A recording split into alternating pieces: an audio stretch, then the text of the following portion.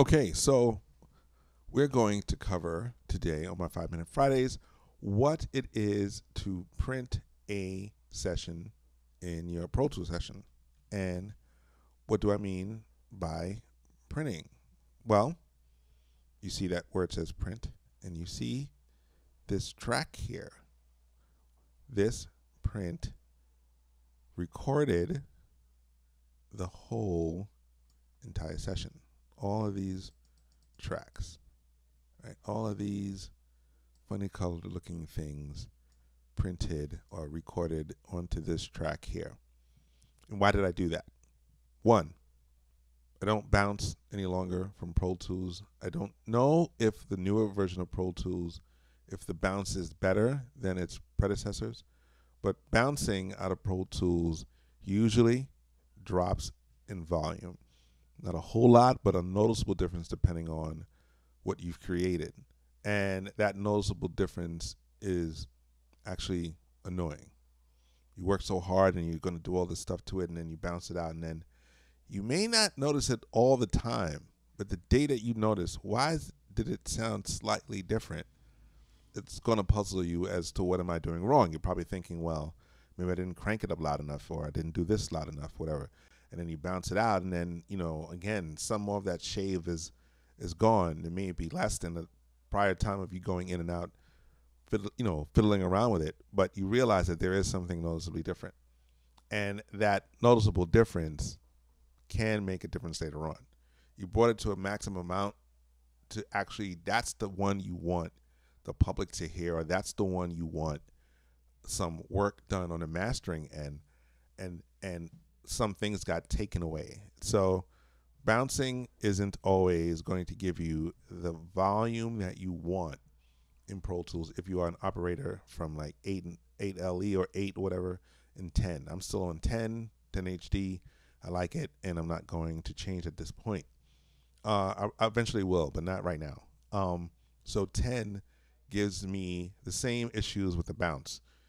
It will bounce out and it would sound not as good as the session itself. So printing is what I will do. I've been using printing since I discovered it. Now it's back in the 8 days, and I've stuck with it. So I think it's still a better way to go as opposed to bouncing. Sometimes also the other problem is if you're bouncing, your computer system, depending on how it can handle it, may drop the bounce in mid bounce. So you lose out again. We gotta wait again. So mid bounce, you don't want that drop to take place. And why is it doing that? Well, I don't know. Again, it could be a computer system. It could just be a glitch in the system, and that again is annoying. Printing seems to save that problem. So how do I do it? Boom, click over, and as you see here, I have a track called submix, and everything is routed to this submix. These are some effect outs, and these effect outs are connected to these effects, because these effects are connected to the effects outs, and then a bass out, which is good for the bass. The bass has a bus and a bus out. The drums have a bus out. The keys have a bus out. I'm right, a bus out. And these other effects, they came from Reasons. They also have an effect out, so that everything is routed to its assigned instrument or effect, and those effects are affected to this submix. So since this is a very short tutorial, I'm not going to hold everybody up with it, but everything is basically routed to one another. And I should also make this submix. Boom. So everything is routed to one another. The only thing that is slightly different is this audio track takes the submix as an input. So that's the only thing that the submix, the bus track, is going to share its input with, which is this audio track. So let's say I didn't have these two, and I'll make a new stereo, and a new stereo aux. Boom. And there you have it, those two. You would name your available track as your submix if you want. As you know, I already have it done. Why is that mono? Let's get rid of this one. That was a mistake. I wanted it to be stereo. Boom. Now, you would route, as I said before, you would route your input to whatever available one you have. I already have one named. So let's say I went to 120, right? And then I would take that same 120 and input it to the stereo audio track. And then let's say I rename them sub mix 2.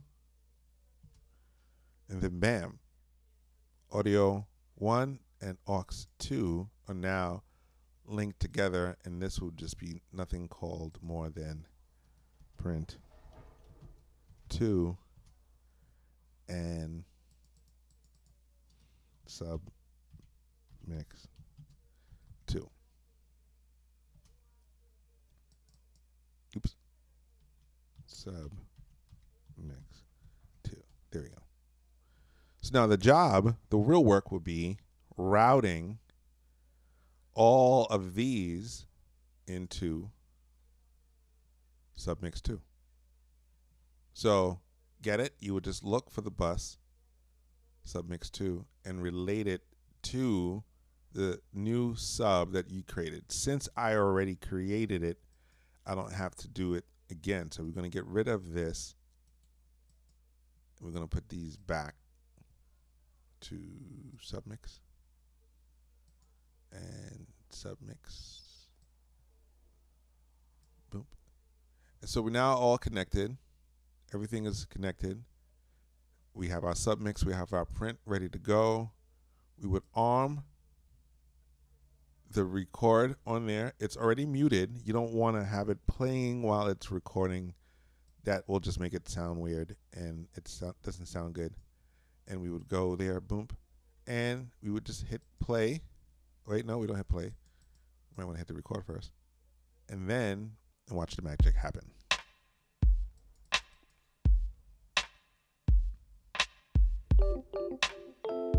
And you see it's recording.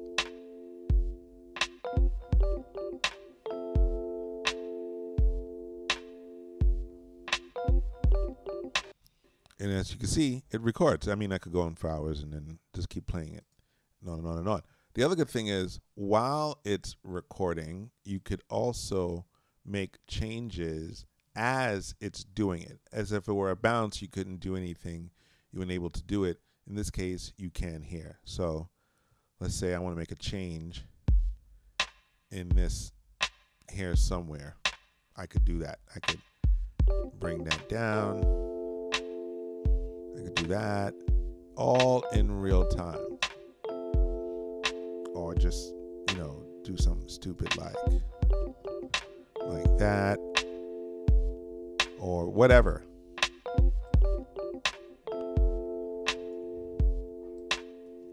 I have that ability, and it didn't affect me having to stop to do it before I did it. So that's great. That's another brilliant thing about the print. It allows me to do everything in it, within it. So consider the print, as it's called, more or less you printing it onto tape. It's not really tape, but it's just acting as if you are, and that's what this will be. I hope it's helpful. Hope you guys like my 5-Minute Fridays tip, and try it. Tell me what you think if you haven't used it before, and if you do use it, why do you use it? Do you use it for the same reasons, or do you use it for different reasons? Let me know.